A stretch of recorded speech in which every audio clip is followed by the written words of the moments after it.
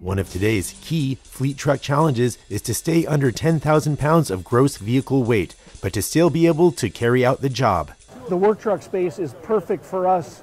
This show is perfect for us because this is our core market space in the class 2 through 7 truck. And what we see and are hearing from customers kind of parallels each other. What we're seeing is a definite shift in the market towards trying to find a way to handle their business with a lighter truck. They want to go under the 10,000 pound gross vehicle weight rating in any way possible, but yet be able to carry out their job, their mission, whatever it might be.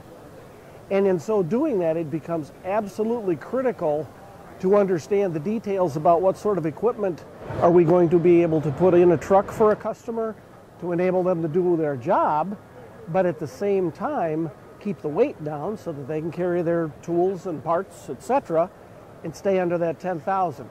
It becomes such an issue for that customer, and their reasoning is not that they're after necessarily fuel economy with a smaller truck, which is a bonus, but what they're really after is to avoid the hours of service challenge, because in many of their businesses, that driver needs to stay out, if you will, to the job, at the job on the way back, a significant amount of time, and so they run into hours of service issues.